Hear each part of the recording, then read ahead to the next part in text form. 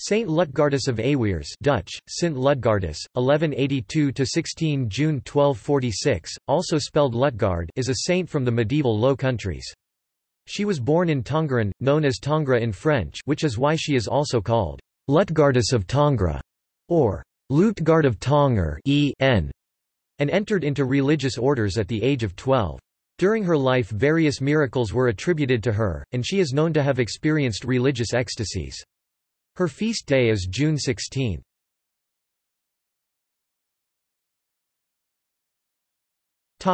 Life.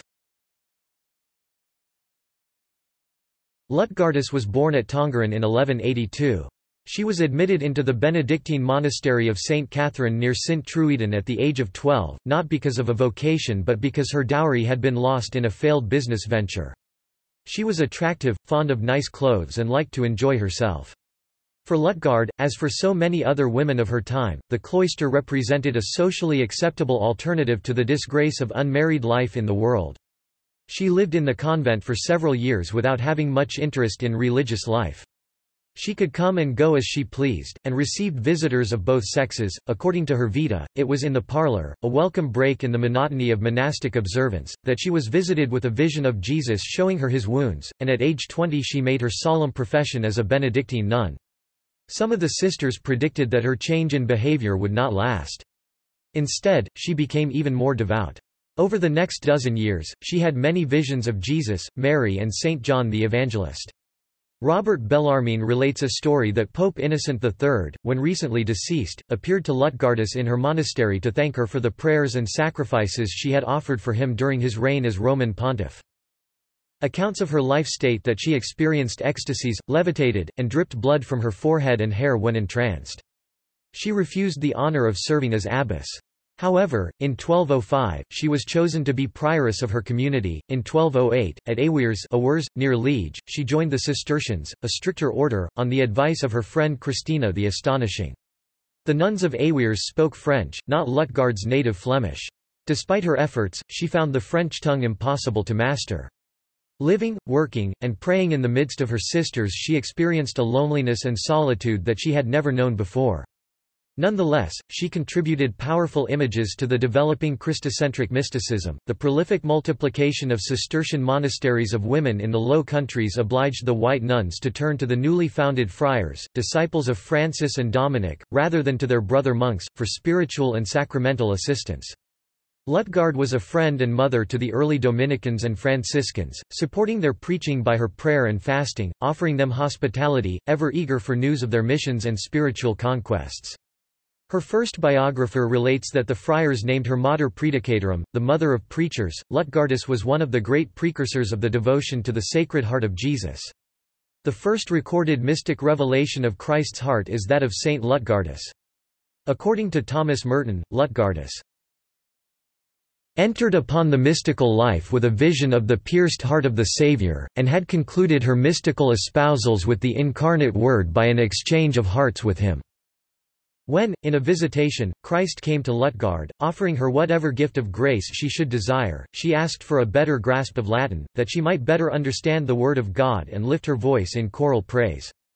Christ granted her request and, after a few days, Lutgard's mind was flooded with the riches of psalms, antiphons, readings and responsories.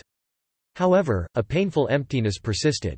With disarming candor she returned to Christ, asking to return his gift, and wondering if she might, just possibly, exchange it for another. "And for what would you exchange it?" Christ asked. "Lord," said Lutgard, "I would exchange it for your heart."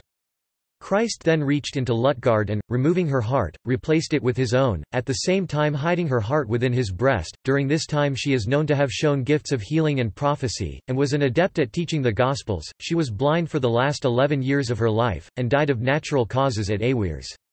According to tradition, she experienced a vision in which Christ informed her of her death. She died on June 16, 1246, the day after the Feast of the Holy Trinity, at the age of 64.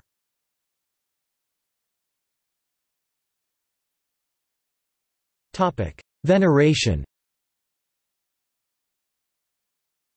Saint Lutgardis is considered one of the leading mystics of the 13th century. A Life of Lutgardis, Vita Lutgardis, was composed less than 2 years after her death by Thomas of Cantimper, a Dominican friar and a theologian of some ability.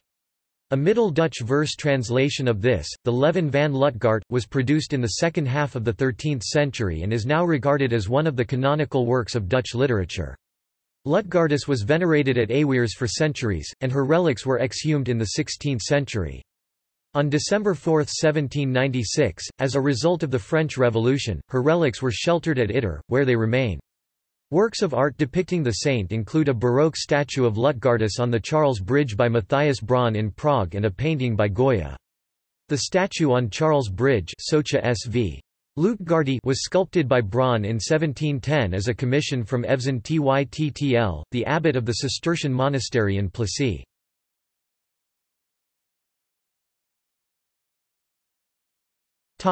Patronage. Saint Lutgardis is the patron saint of the blind and physically disabled. In the 19th century, she was also taken as a patron of the Flemish movement because of her inability to speak Walloon.